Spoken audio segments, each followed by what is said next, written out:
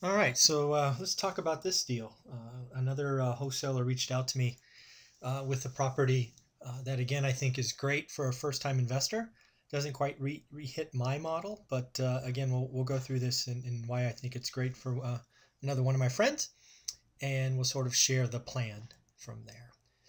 So as always, we're going to review the deal in detail. We'll talk again about why I passed on it. I think that's often an elephant in the room, so we'll just hit that again. Talk about the keys to this opportunity, and then what's going to happen next.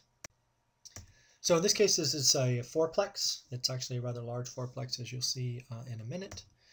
The asking price is $390. I think the retail value is plus or minus $450. I think this is similar to the last time I helped a friend, where there's about a built-in discount of roughly 10%.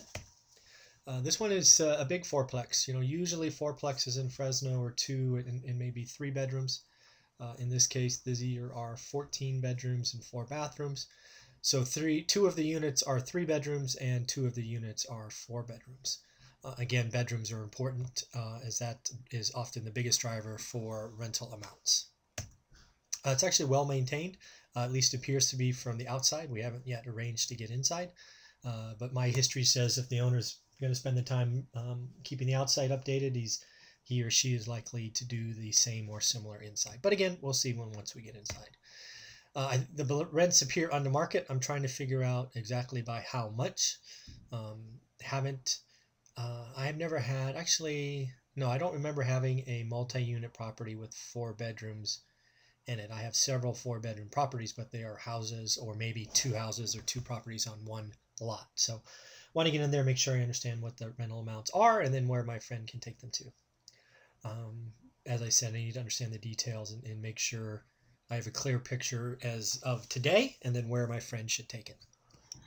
I do believe that each is rented at least 100 under market, and then there's a possibility that it could be as much as 200. Once we do this and we sort of get there, this deal is not as far along as the other one. We are going to, same deal, we're going to need to close with cash. Again, a friend of mine happens to have a pile of cash sitting there ready to work, so we're going to take advantage of that and close this via wholesaler, excuse me, sorry, and then refi afterwards. This is what it looks like in my model. Sort of, again, left to right, purchase price, down payment, again, total estimate on repair costs, closing cost. So once the refi is done, they're going to have about $120K in. You have the mortgage payment, I think I assumed 6% there, insurance, taxes, property management, and then there's a budget for monthly expenses. In this case, I didn't really know where to put the rents, so I averaged at $850. It's possible it's $800 at 32, or it's actually possible it could be closer to 36 or even $4,000. This is still research I need to do, so I picked a number in the middle. There's the monthly cash flow, yearly, and then the yield. So same deal sort of as the last one. I think this is a great deal. Was something I certainly would have jumped on when I started, given that it's a discount to retail, comes with the ability to add value, all of that. So it has all the right things. It doesn't meet what I'm trying to do today, right? I'm trying to buy problem properties, properties that have issues that allow a big discount, big discount being 30, 40%. This one here is more like 10%. So it is a great deal. Anytime in a seller's market you can get something to discount to retail is, something you shouldn't pass on, in my opinion. So I think it's a great deal. Again, something I would have done 15 years ago, but not something that I could buy and fix and flip. Right? There's just a 10% discount when you have, for example, 5% in selling costs. Doesn't offer the room for a guy like me to add this. However, I think it is a perfect thing for somebody with a full-time job.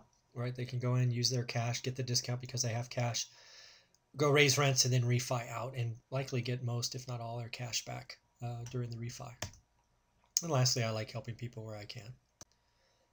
So priority number 1, this is coming through a wholesaler, and they, as I've said in the last video, it's important to maintain this relationships. And once you commit, and we signed the contract, we got to close because, again, the wholesaler is working in an environment with a seller that once they get a contract done and they must close because the seller will just find a different wholesaler and go that direction. Once they've got their mind to sell, the owner wants to sell.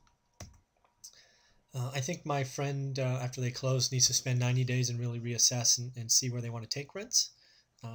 That's probably going to be a 90-day process, 30 days, go in, figure out what's going on, do a little bit of maintenance, raise rents, and see see if anybody leaves. I think it's smart to budget turns.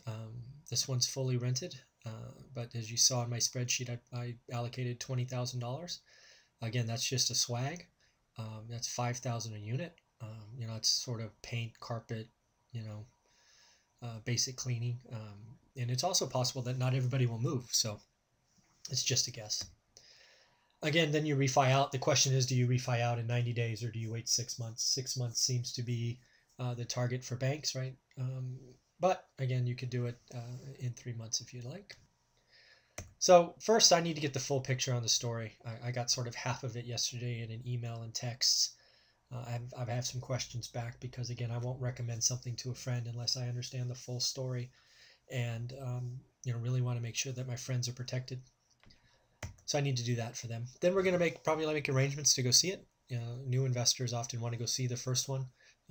I now buy properties when I don't see it, but I've done 100 of these, and I went and saw every property I bought for the first 15 or 20, so we'll likely have to do that.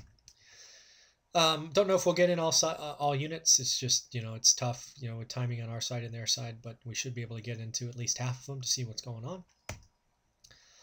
Also, since we're going to be up there, we'll go by and look at some other properties just to make sure it really sinks in that this is a good transaction and a good purchase. Need that final yes answer and make sure the funds are available, make sure that they can close. And then, the wholesaler gets their fee. I maintain a relationship. My friend's happy, wholesaler's happy, everybody wins. So again, that's just this deal. It's not quite as far as long as the other one. We're actually going to go see that first package tomorrow. I'm still gathering details and hope to have them by Friday and give them to my friend to consider over the weekend. And from there, it should be good. So, do me a favor. If you actually happen to be one of my friends watching this and you have a pile of cash and you might be interested in doing one of these wholesale transactions where you have to come in and close very quickly and then you refi via bank later, make sure I know that and make sure you let me know what kind of threshold you have, because not everybody has 400 grand. Some of you may just have 100 grand or 200 grand. So make sure I know that if you're interested in this kind of situation. All right. As always, like the video, leave a comment, and share the video with friends and family. Thank you.